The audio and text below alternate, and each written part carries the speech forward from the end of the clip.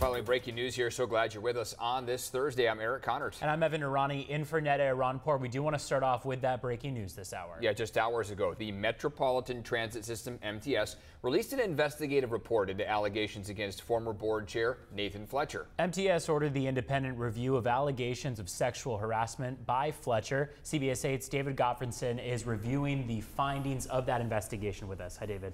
Hi, yes, this 90-page report largely favors Nathan Fletcher and MTS, but that was pretty much expected, seeing as the report was paid for by MTS. Here's some of the major findings.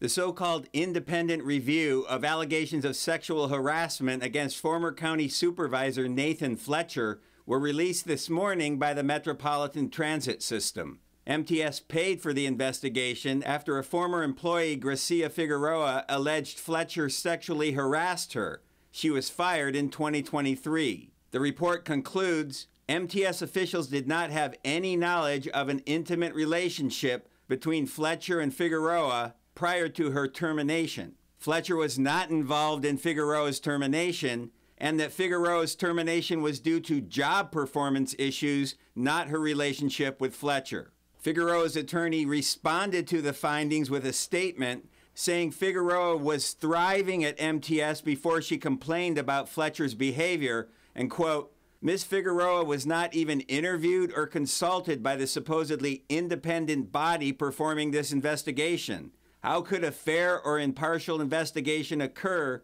when the victim herself is not given the opportunity to tell her story? Fletcher's attorney also issued a statement saying, quote, Fletcher played no role in her termination whatsoever. We are pleased that these facts have finally been confirmed and are now publicly available.